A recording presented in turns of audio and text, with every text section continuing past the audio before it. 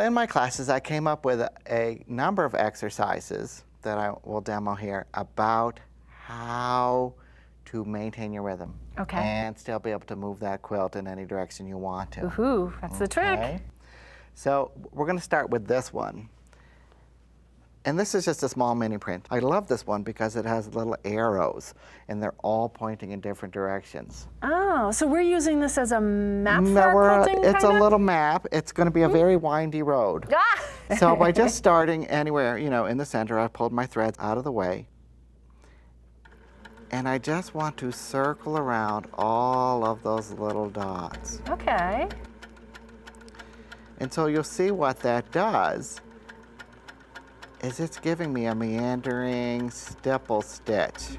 That's pretty even because you're going around those triangles. I'm going around all of the little triangles, just wandering through them. Ah, this is very clever.